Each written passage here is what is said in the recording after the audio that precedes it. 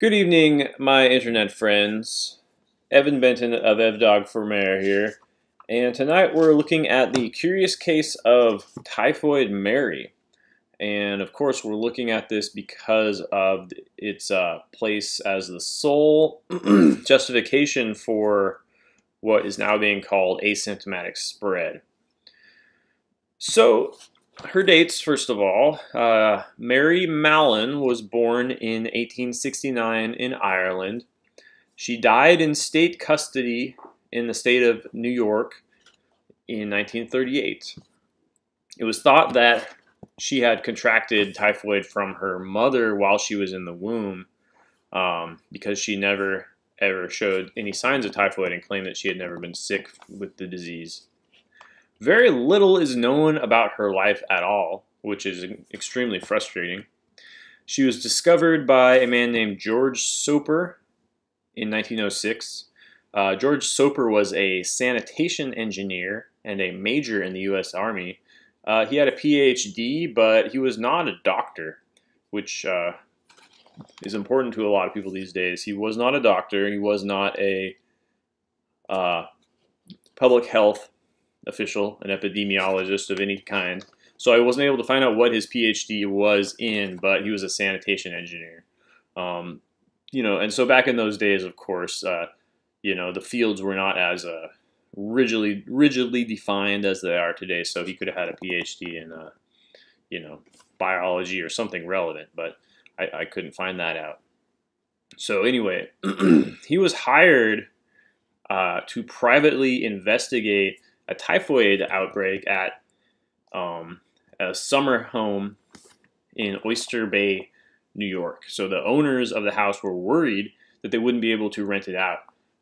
In the summer of 1906, there was a typhoid outbreak, and he was hired to investigate it in the winter of 1906, 1907, because they were worried they wouldn't be able to rent it out for the next season, the next summer. People didn't know how typhoid worked. They were afraid that it would just be the house having a bad reputation. People would worry about getting sick. So he conducted a thorough examination of the house, including taking bacterial samples from the septic tanks, from the well. It was on a well. However, the last case of the typhoid in the house was September 6th, and he didn't get there, as I said, until the winter. So I don't know if that would have left enough time for the typhoid bacteria to dissipate. No one had been in the house for 3 or 4 months at that point.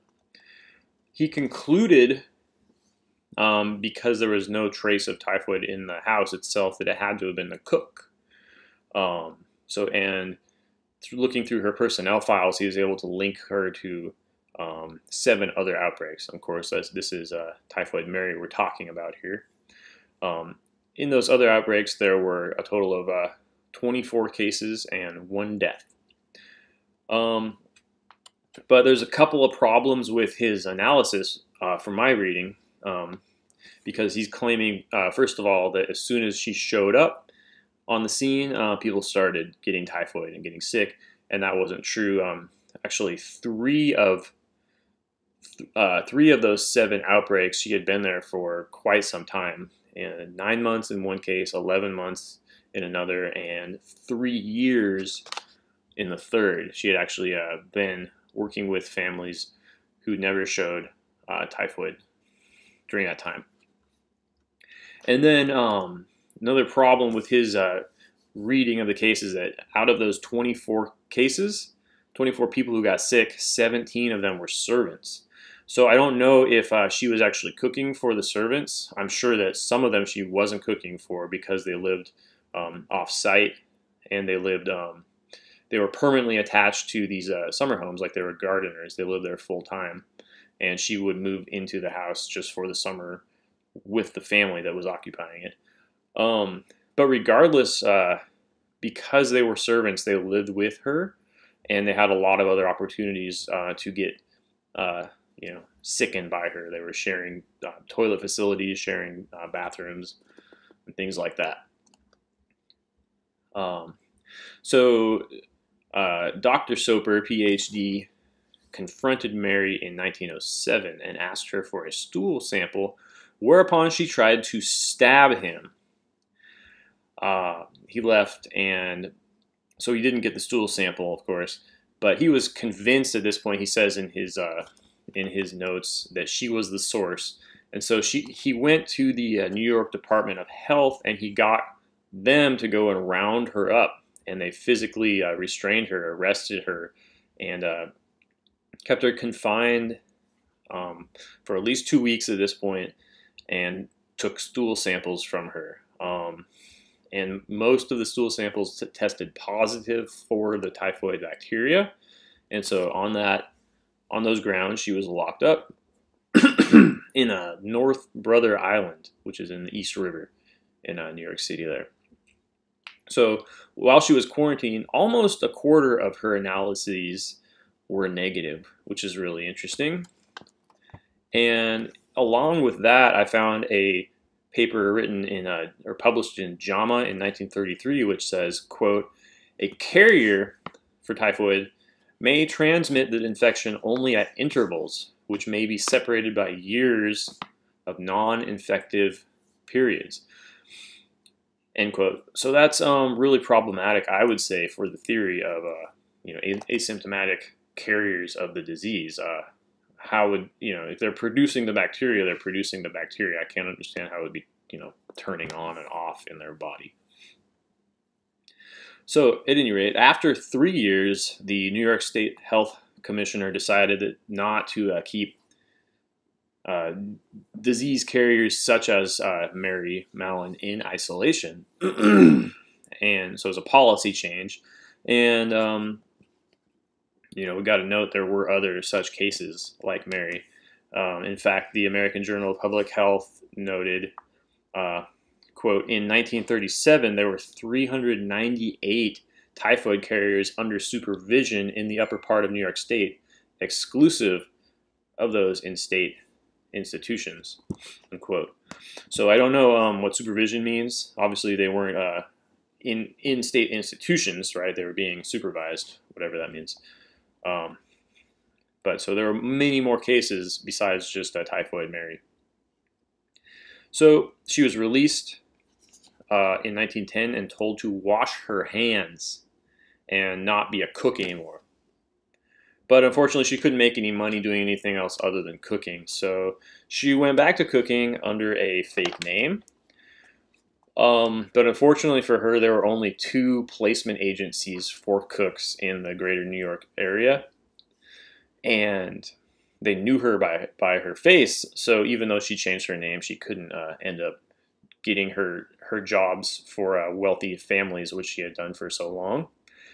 And she ended up working at just restaurants and things around New York City.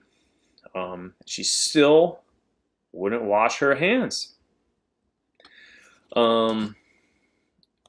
By all accounts, Mary Mallon, bless her heart, was a dirty lady. The families that she worked for said that she wasn't particularly clean. And when the man Soper went up to, he found her apartment, like a flop house. It was filthy. She was sharing it with a man and with a big dog. So she was living in squalor, basically, despite having a decent job for the time. And then back to the story. After cooking at all these different places, it says that as she was cooking in all these different places, the typhoid followed her wherever she went, but there's no proof or evidence of that, unfortunately. But finally, she ends up getting a job at a hospital where there is a typhoid outbreak. 25 people get sick at the hospital, and 2 of them unfortunately die. The head obstetrician calls Soper. He says, "Hey, I think I've got your Typhoid Mary here." He comes in and rounds her up, and back to quarantine she goes in 1915 after 5 years of freedom. I do feel necessary to note that her quarantine situation wasn't as bad as it's typically recorded. She was given her own cottage. She was allowed off the island to take day trips into the city whenever she wanted to. And it seems like from the story of her life, she just had a hard time those 5 years, and she couldn't make it because, of course, she'd been blacklisted from working as a cook. So she was probably happy to go back into quarantine on North Brother Island, but that's my own reading of it. She had a stroke in 1932, and it ended up paralyzed, never recovered, and she died in 1938. So again, the theory of Typhoid Mary and being a carrier of typhoid is that she got sick when she was in her mother's womb. Her mother got typhoid and passed it on to her, and then she suffered a massive, though asymptomatic, infection of her gallbladder, which caused her to excrete the bacteria every time she would go to the bathroom. And that's the theory, basically the explosive gallbladder theory, we'll call it. The authorities wanted to remove her gallbladder, and then they would say, okay, well, if we remove your gallbladder, you can probably be let go. You won't be a danger anymore. Of course, she didn't. And ultimately, after she died, they didn't do an autopsy, and this is extremely problematic and controversial because that would have been the one thing that would have proved their theory. So she had no family. There would have been no one to object to such an autopsy, and it's pretty unbelievable. But it's a big controversy if you look into her life. If you look into the Typhoid Mary story, there's some people that say there was an autopsy, okay, and they found that poison gallbladder. But Soper, in his writings that I read in preparation for this video, maintained that there was no autopsy. So it's one of these weird things where either you believe it or you don't. And that's the whole point of this story. But other controversies arose around her, and that was basically that she was a poor Irish Catholic woman, and she was working for wealthy, presumably Protestant families. And so a lot of people make it about the social justice narrative when we're talking about Typhoid Mary. But finally, on the controversy side of things, I just want to note that this was not a public health issue. The guy, Dr. Soper, was hired by a landlord who was worried about his private house not being able to be rented out. So, it wasn't like the government came in and stepped in and said, oh, there's an outbreak here and we need to find the source of it. Not at all. So let's go on before we talk about the foolishness of the theory. Let's talk about the disease itself. What is typhoid or typhoid fever? So it's caused by salmonella, which, yes, it's the same salmonella that causes just food poisoning. Exact same, even down to the subspecies. And it's, in fact, very difficult to differentiate between the two. I found a 2019 paper which described a PCR test that had just been developed. And we all know about the problems with PCR testing. But so besides that, before this PCR test was developed in 2019, it took several days to culture a test, to culture the bacteria and determine whether or not they were the typhoidal strain or the non-typhoidal strain, as it's called. So I just looked that up because I wanted to know, is it reasonable to assume that in 1907 they might have made a mistake in diagnosing her with the typhoidal strain as opposed to the non-typhoidal strain of salmonella? And yes, it's completely reasonable. Again, they're the same subspecies. Scientists don't actually know what differentiates these two strains. They believe that the typhoidal strain is adapted to human hosts. So typical salmonella, can be found with birds and reptiles, and the typhoidal strain is only among only found among humans. So it makes sense. It's been that it makes it. I think it sounds reasonable that it's been adapted to our physiologies, you know, and basically it goes through our digestive system, makes us sick, and then we poop it out, and then someone eats that poop and they get sick. And so it's this kind of cycle. You know, it's a similar cycle to what we see with like livestock parasites, right? So I think it's reasonable. I'm not just dismissing typhoid. Okay, I don't think that typhoid is a conspiracy theory like some other diseases. And what it is you know, basically it's a really bad food poisoning, right? It's similar to salmonella, but it can spread to other organs, right? It can cause liver failure. It can cause hemorrhaging of the intestines, and which can cause you to bleed out and die. The treatment is antibiotics, which Mary did not have access to in her day. And even with treatment, the risk of death is 1 to 4%. So it's a serious thing, typhoid. The causal organism, was identified in 1880 by a German Dr. Karl Eberth. And then a vaccine was developed in 1896 by Sir Almroth Wright. Great name. And notably, he was not involved with the Pasteur Institute like so many of these other vaccine creators. But most importantly, they knew that the cause of typhoid fever was contaminated water. And so this set off a big campaign to you know, sanitize water systems, to build more modern plumbing and things like that. And that was really great. Caused you know, many fewer people to die in the interim years. So by the 1930s, typhoid was a disease of rural areas.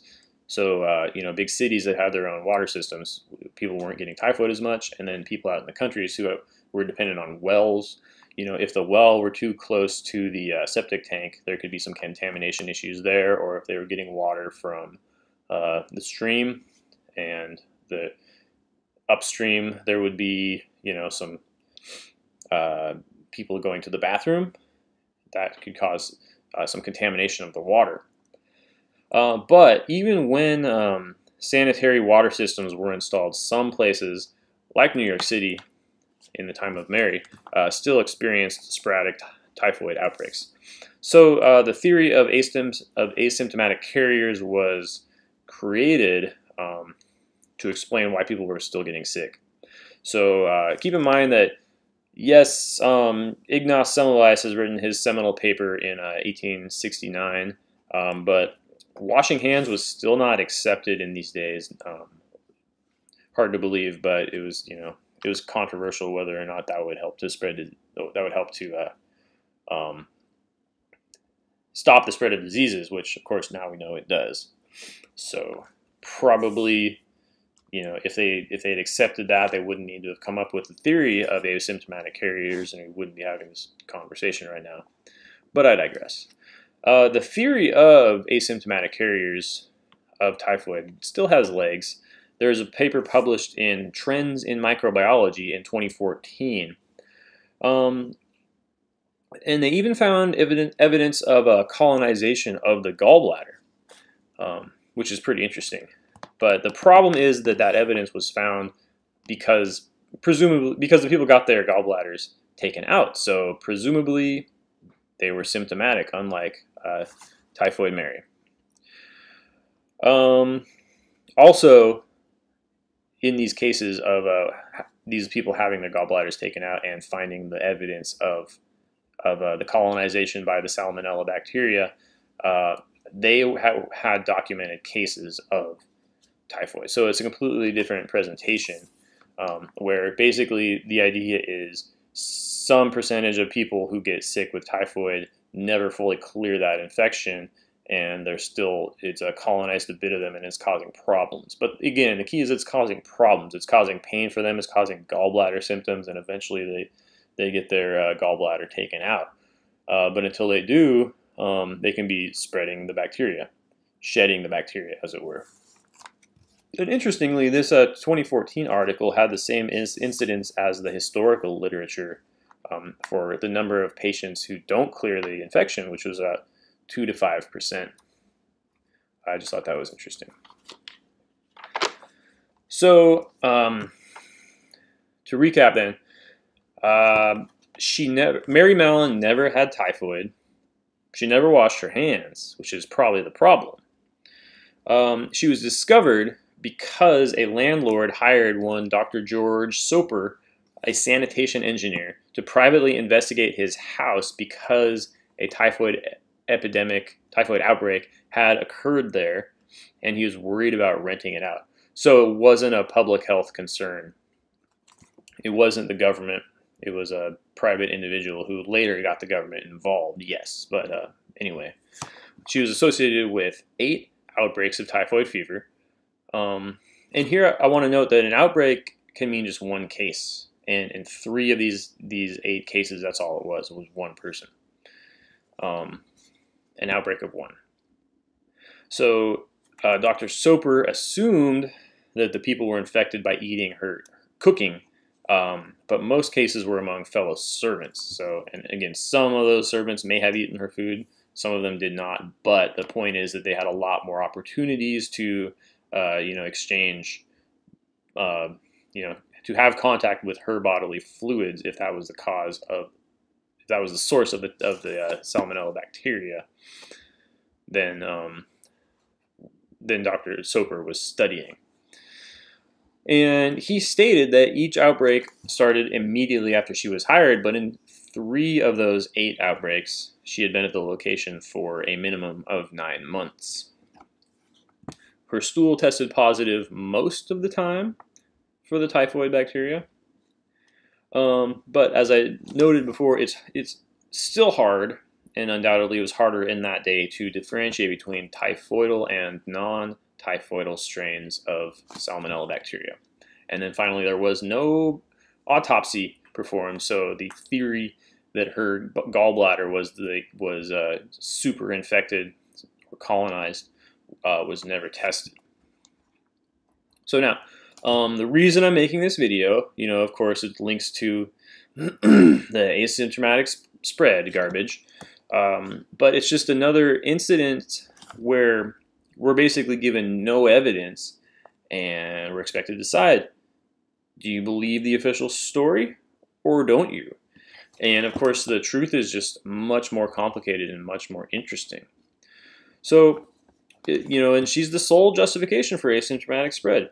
She was, according to Wikipedia, she was the first case in history of quarantining someone on this rationale. I'm not sure that was true. It's Wikipedia, but that's what it says.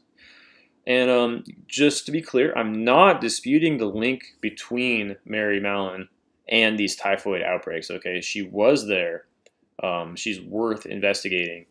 I'm just saying maybe it's because she didn't wash her hands. Maybe we don't need to concoct this cockamamie theory of the exploding gallbladder, all right? And again, it's an example of the public health response, which I said it's not public health, but it became public health, okay? It originally started with someone having his house privately investigated, but it went to the government, all right?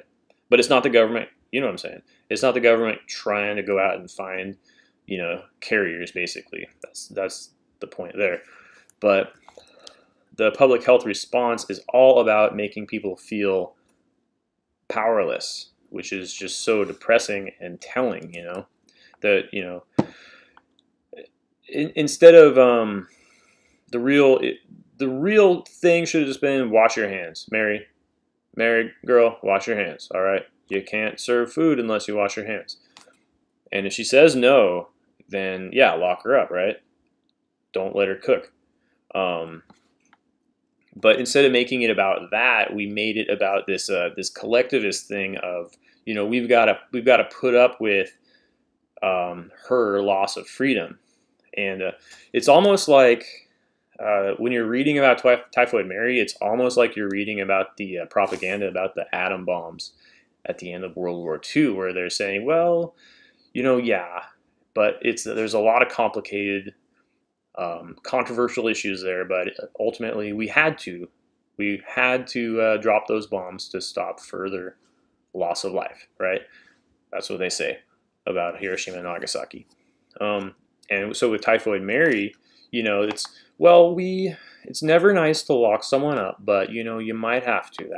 That's the harsh moral, right? So it's just priming us for this kind of thing, and it might all just be based on junk. It might all just be based on garbage. That's what I'm saying. Because I don't think that if you listen to my retelling of the story here, it really makes sense. I don't think it passes the smell test, as they say. So again, we're being herded into this false choice: is she or isn't she, right?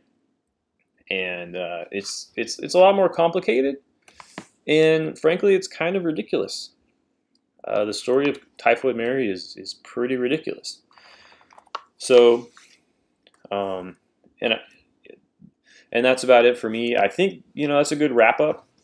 So I think you'll have something to talk about around the water cooler the next time you're allowed to go to work.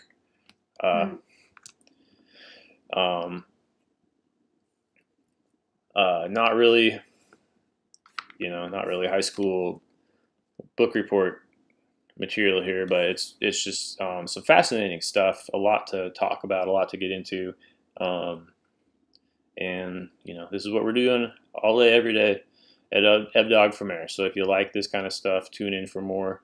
Comment down below. Subscribe to the channel, and if you can support my work in any way, I would greatly appreciate it. So that was it. My name is Evan Benton. This is Dogg for Mary, and thank you. Have a good night.